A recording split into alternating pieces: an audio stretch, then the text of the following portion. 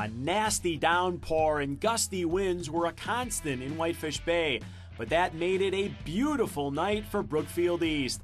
Their power running game, led by Sam Santiago Lloyd, was right at home on the Blue Duke soggy turf. Sam caps the opening drive as he muscles it in right at us, 7-0 Spartans. Next series, QB TC Swiddle fakes it to the big guy, and he keeps it himself, a quick 14-0 advantage for Brook East.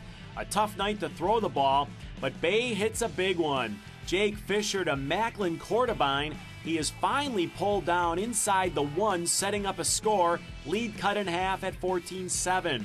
The Spartans answer in the second. Will Schmidt takes the inside handoff, and he gets outside for a nice gain of 22. That led to a Swiddle touchdown, and the lead is back to 14.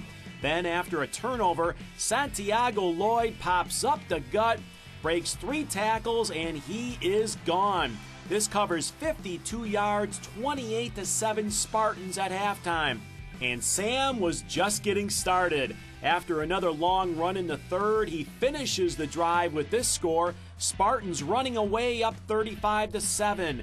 Bay rallies with a pair of touchdowns. This Fisher toss to Zach Casey cuts the deficit to 35-20 in the fourth.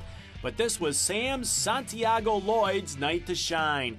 He will not be denied on this 10-yard score as he puts the game on ice. Sam's final numbers: 32 carries, 328 yards, and 4 touchdowns as Brookfield East rolls in level 1 with a 41-27 victory.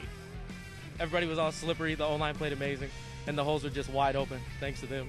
I've coached 37 years. I've never had a guy like that. I mean, he's very special. He's hard to tackle, obviously, and we can lean on him a lot.